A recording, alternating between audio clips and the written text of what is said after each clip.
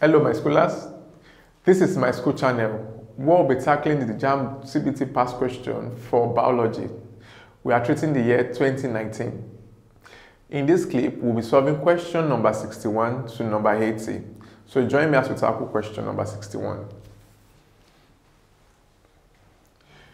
The association between two organisms living together in which only one benefits from the association while the other is neither benefited nor harmed is referred to as commensalism.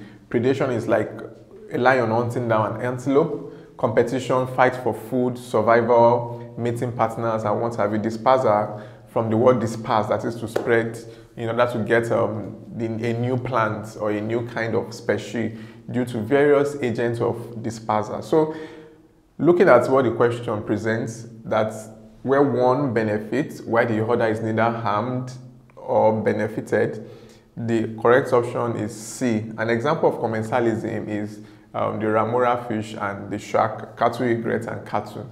The list is endless. So option C is very correct. Question number 62. Which of the following will have the least effect on the rate of change of the numbers in a population? We have the least effects. If we consider mutation, that is genetic mutation, change in the genetic makeup of a particular organism. We have food supply. When food supply is excess, you will realize that there will be more of reproduction, and this will cause an increase in the number of the population. C, diseases. When there is presence of a particular disease or diseases, it can cause a rapid rate of mortality or death, which in turn means there's a drop in the number of the population. Predation, that is about hunting, whereby a stronger animal hunts down the weaker one. It can be of their own kind or of another kind, just like we have a tiger hunting down a prey. You can pick a prey, something like maybe a rabbit or a squirrel and what have you. So, considering our options, we see that mutation has the least effect on the rate of change of the numbers in a population. Option A is very correct. So we have question number 63. Which of the following controls all voluntary actions? A, the olfactory lobes. This is responsible for smell. The cerebrum, which is also called the forebrain, the largest part of the brain. It controls actions like reading, actions like walking, actions like clapping, actions like jogging, and what have you. And those are voluntary actions, actions that you take consciously. We have the hypothalamus, which is responsible for regulating the body temperature, also controls our emotional responses to things. We have the pons varoli. This is responsible for breathing and sleeping majorly.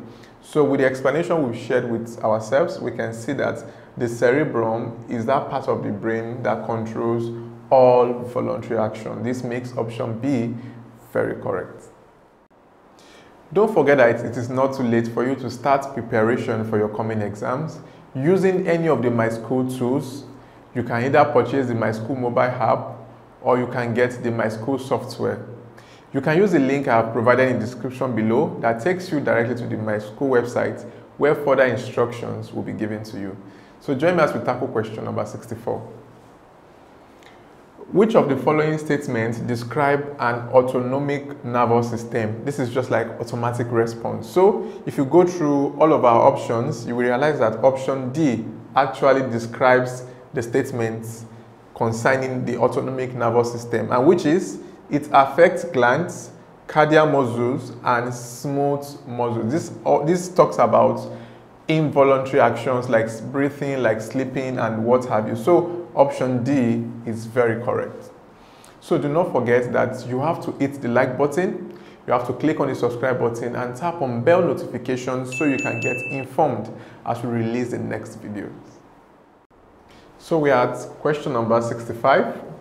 The glomerular filtrate contains the following except what? So the constituent of the glomerular filtrate or the glomerular filtrate contains what? It contains water, it contains glucose, it contains amino acid, it contains salt, it contains urea, just to save time. So going through our options, we've mentioned that it contains water, It contains urea, it contains glucose, it doesn't contain any blood corpuscles. So option C is correct. So the glomerular filtrate contains the following except the blood corpuscles, option C. So we have question number 66. One of the following is not the theory of natural selection stated by Charles Darwin. So before we bump into our several options, you should recall that Jean Lamarck proposed the theory of use and disuse, which you can see a practical example in the long necks of giraffes. So if you go through the options, you will realize that option A states that characteristics acquired through use or disuse are transmitted to the offspring. So option A is correct. Option A is not proposed by Charles Darwin. It was brought by Jean Lamarck. Option A for emphasis sake. Question number 67. Ecology is best defined as a study of the relationship that an organism shares with its environment, or the interaction between an organism and its environment. So if we go through our options together, you realize that option B correctly defines what ecology is. That ecology is best defined as a study of the interrelationship between living organisms and their environment. So option B is very correct. Perhaps you need explanation on any of the questions we have tackled so far. Please use the link in the description below that takes you to the Myschool website, where several solution providers are waiting to help you out. So join me as we tackle question number 68.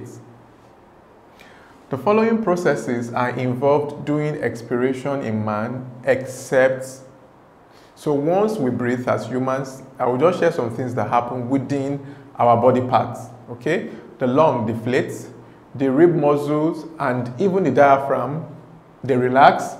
The thoracic cavity also decreases in volume.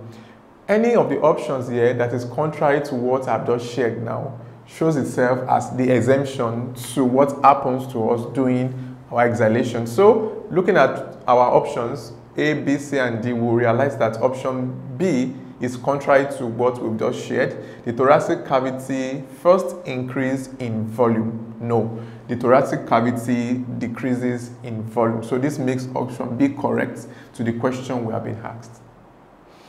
In case you have better explanations to any of the questions we've tackled so far, please, I would like to know. Kindly use the comment section below by indicating the question number and sharing the suggestion or explanation you would like to give. So question 69. Which of the following is an example of continuous variation? Just notice that continuous variation is a characteristic that changes gradually over a range of values or over time within a particular species or a particular population. So if we look at all of this, this is a discontinuous variation, okay? This is sex differences in humans, this is a discontinuous variation. Your hemoglobin type, this is definitely a discontinuous variation. But when you talk about height or weight in humans, they are continuous variations. So one of the following that is an example of continuous variation is height in humans, which makes option D very correct. This is question number 70. One of the following is an effect of clay soil on vegetation, because a clay soil supports luxuriant vegetation such as forests. So the correct option is A. So this is question 71. Which of the following factors is not considered in a terrestrial habitat?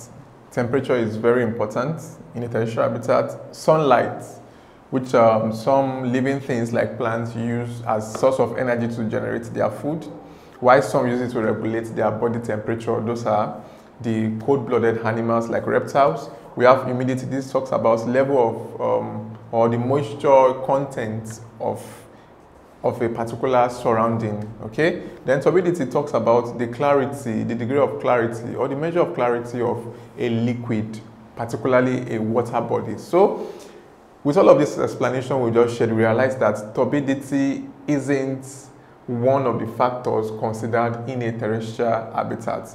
This makes option D correct. Question 72. What types of vertebrates assist in breathing alongside with the ribs? Okay, so let's just do a quick quick observation about all of these vertebrates. We have the first one, which is the cervical around your neck. We have the thoracic, which is this upper torso. Then we have the lumbar, which is the lower torso. Then we have the pelvic girdle, which is around your belt, where you hang your belt region. Then we have the sacral, which is about the tail region. So looking at all of this, the type of vertebrates that go or assist in breathing, alongside the ribs, they are the thoracic cavity, this part of it. So this makes option C correct. Question number 73. Which of the following statements is correct about southern Guinea savanna in Nigeria? At first, you should know that it is the largest of all the vegetation in Nigeria. Also, it has some few scattered trees, so this nullifies this answer. Also, the trees you can find there, they are trees like oil palm, dum palm, shea butter, and the list goes on like that.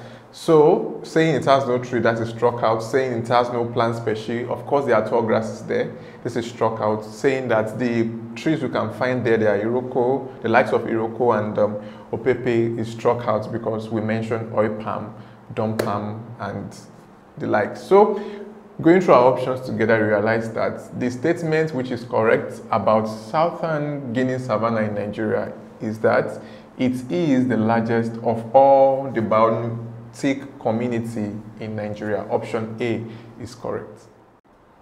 For you to attain the kind of success that you desire for yourself, I would recommend that you purchase the Myschool mobile app or you get the Myschool software using the link I have provided in the description below that takes you directly to the Myschool website where you'll be given further instruction to get any of these tools. So join me as we tackle question number 74. In an ecosystem, the organism which changes light energy into stored chemical energy is the words, those are the producers, majorly the green plants, okay, that contains chlorophyll. So they convert light energy or they use light energy to produce chemical energy, which is source of food to other organisms in the ecosystem. So that makes option B very correct. So do not forget to hit the like button, click on the subscribe button and tap on bell notifications so you can get informed as the next videos are released. So here we are at question number 75. In the theory of use and disuse, Lamarck proposed that evolution occurred because of the following, except, so let's consider option A, except that there is natural selection of offspring. So the theory of natural selection was proposed by Charles Darwin, not Jean Lamarck. So this is the exception that we are looking for. So option A is very correct. Question number 76. The basis of growth involves the following processes except cell reduction. Of course, there is nothing like cell reduction when it concerns growth. The cell divides, okay, it enlarges and there is differentiation of cell to their specific functions or roles that they play in growth. So the basis of growth involves the following process except cell reduction. That makes option A correct. Question 77. Which of the following organs can be considered vestigial in humans but functional in other mammals? Okay, so that is your appendix and even the tailbone. Okay, appendix does not have a primary function that the scientists or science can confirm so far. So the appendix is the vestigial organ that can be found in humans, but in other animals or other mammals, they are useful, but in man, they are near useless. So that makes option B the correct answer. Perhaps you have one or two questions you would like to ask. You can use the link in the description below that takes you to the Myschool website where several solution providers are waiting to help you out within moments. So let's tackle question number 78. The study which involves the interrelationship between groups of organisms or species of organisms living together in an area is referred to as synecology. Orthology means we are studying a particular organism or a particular species of organisms, okay? Ecological niche means you are studying the relationship between an organism, okay, and its environment, but majorly what is the role of that organism in that particular ecosystem. Very good. So we have ecosphere. Ecosphere, in the terms of biosphere, talks about things about life and life supporting system, but in its wholeness, like in the full view of what ecosphere refers to, it refers to studying the earth as a living entity on its own. So all of this explanation just points out that psychology is a study which involves the interrelationship between groups of organisms or species of organisms living together in an area. Option C is very correct. So, in case you have one or two explanations, ideas, or suggestions you would like to share with us, please use the comment section below by indicating the question number and the solutions you would like to share. Over to question 79. Thunderstorm can be beneficial to plants because it does what? Okay, this is how it works. We are aware that 70% of our atmosphere contains nitrogen, and this nitrogen is unstable and unusable to the plant. Okay, so when this thunderstorm occurs, it helps to dissolve this unstable or unusable nitrogen in the atmosphere. It helps to dissolve it in water, and this forms the underground water that the plants can tap from. They can tap in this nitrogen as a natural fertilizer. So the thunderstorm can be beneficial to plants because it adds nitrates, converting the atmospheric nitrogen to nitrates to the soil, which the plant takes in. So option D is very correct. Question number 80. A flowering plant having both the male and female flowers on the same plant is said to be what? Is it a regular plant? At first, what's a regular plant? A regular plant or a regular flower is one that each floral part on a particular hull, okay, the floral part, they have the same size and the same shape, or similar size and shape.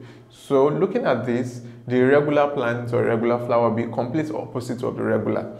So what is a monoecious plant? Okay, is one that actually has both the male and the female flowers on a single plant. Even the word monoecious means single house. That is, a single house accommodates both the male and the female, while dioecious means double house or double housing. That is, a single plant may contain only male or only female, and you will find the other part either only male or only female flowers on another plant. So we can conclude safely that option C, monoecious flowers, they have both male and female flowers on them. So that is the end for this segment, but there's still definitely more videos to be produced. I believe you are enjoying this sort of content and you would like us to bring you more of them. Kindly hit the like button, click on the subscribe button, and tap on bell notifications so you can get informed as the next videos are released just for you.